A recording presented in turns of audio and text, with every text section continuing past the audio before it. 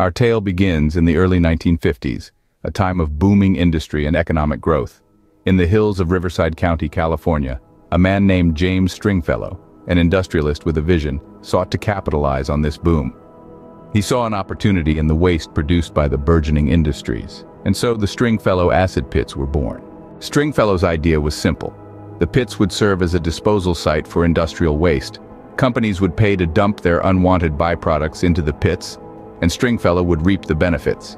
It seemed like a win-win situation, but as we'll soon discover, things didn't quite pan out as planned. In the early years, everything seemed to be going smoothly. Thousands of gallons of waste poured into the pits daily, and business was booming. But beneath the surface, a disaster was brewing. The pits were leaking, and toxic waste was seeping into the groundwater. By the late 1960s, the problem had become impossible to ignore. Residents in the surrounding areas began reporting health problems from skin rashes to cancer. The pits had become a ticking time bomb. In 1972, the state of California stepped in. They shut down the pits and declared them a public health hazard. But the damage had already been done. The toxins had infiltrated the water supply, and the health effects were widespread. The following years saw a flurry of lawsuits and investigations.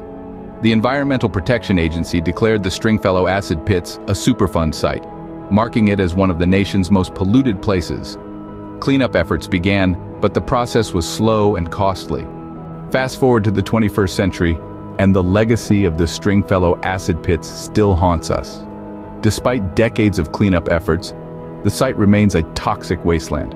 The groundwater contamination continues to pose a threat, and the health effects are still being felt by the community. In conclusion, the Stringfellow Acid Pits serve as a chilling reminder of the consequences of unchecked industrial growth. They stand as a testament to the devastating impact that human activity can have on the environment, and the lasting harm that can befall a community when profit is prioritized over public health.